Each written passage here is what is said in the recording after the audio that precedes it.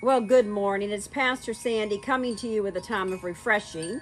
We've got some wind out here today, so it's very windy. But anyway, I wanted to talk to you a little bit today about the need to breathe. I know that all of us have had times in life where it just seems like things are closing in. Sometimes it feels like the walls are closing in.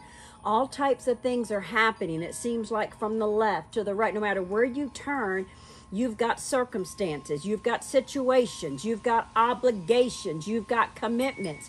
Maybe you've got some things going on where you don't know, you don't see, you just don't believe even sometimes how is it going to change? How are you going to get out of this deep trouble?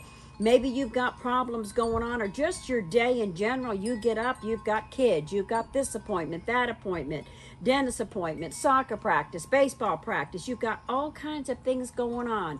You're dealing with things at work. Maybe you have a boss that is constantly bothering, harassing you. Maybe you've got family issues. You've got issues with spouses and with family members, and you've just got so much, and sometimes it just seems like it's so overwhelming that you can't breathe.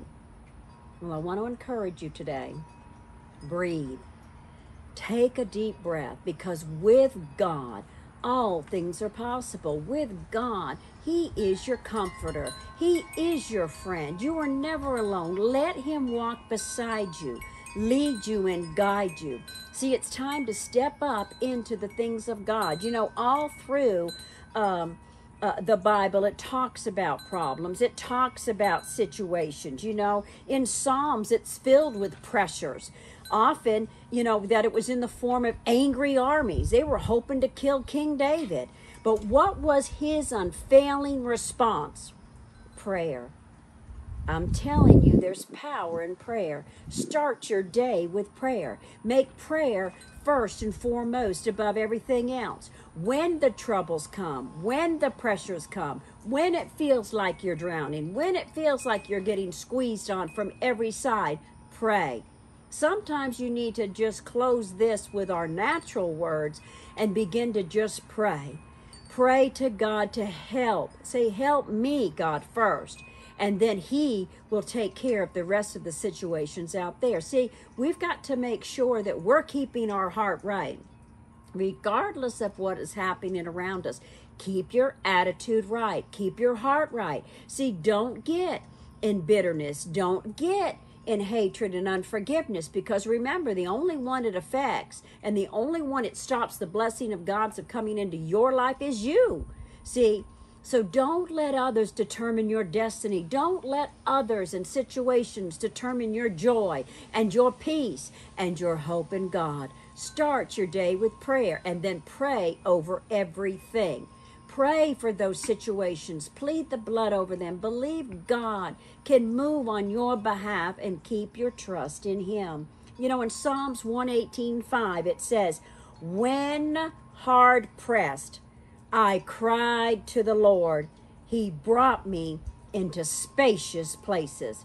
Oh, what a wonderful image. A spacious place, a big place, an open place, a place where you can breathe, a place where you know that your hope and trust is in God, regardless of what's happening all around you.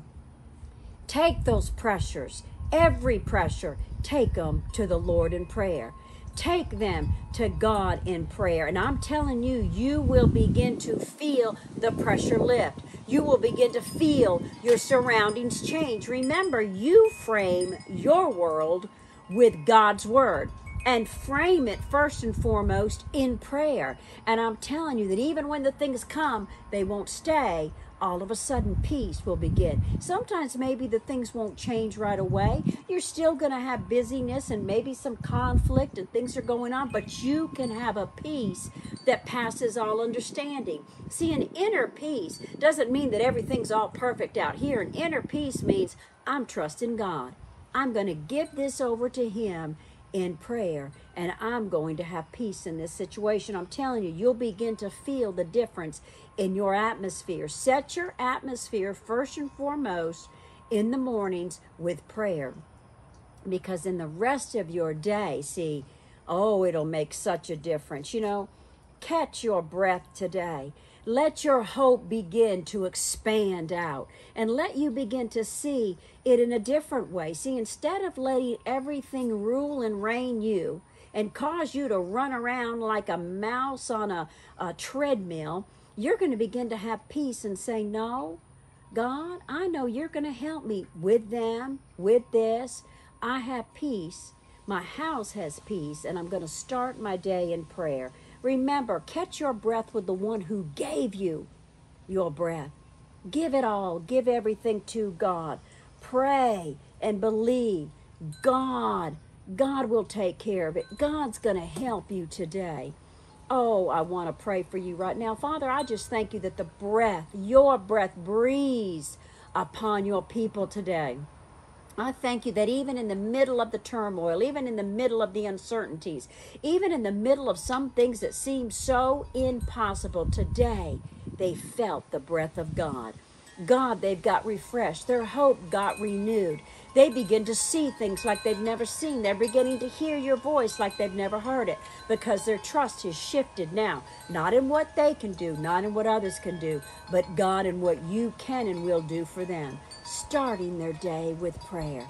Oh, I thank you, God, that our territories are being expanded. The space is being opened up, God, to new things, God. I thank you right now for peace, peace over everyone under the sound of my voice. Let them begin to see, God. Breathe. Breathe in your presence. Breathe in your peace.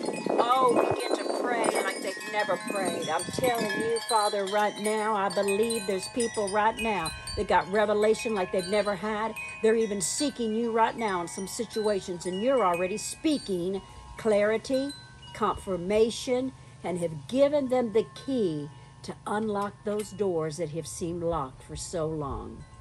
Oh, we thank you for it, Father, in the precious name of Jesus. Well, I hope today that you got refreshed. I hope today that you felt the breath of God. I hope that you realize when you cry out to him, God will answer. God hears and will answer your prayers. Oh, we thank you, Father, right now in Jesus' name. I just thank you for that peace today. Oh, please share this with your family and friends. You never know who may be going through things. You never know who might need to just be reminded to start their day with prayer. Oh, I thank you for tuning in. I thank you for liking and sharing. And until next time, keep it simple, my sisters, and I bless my brothers.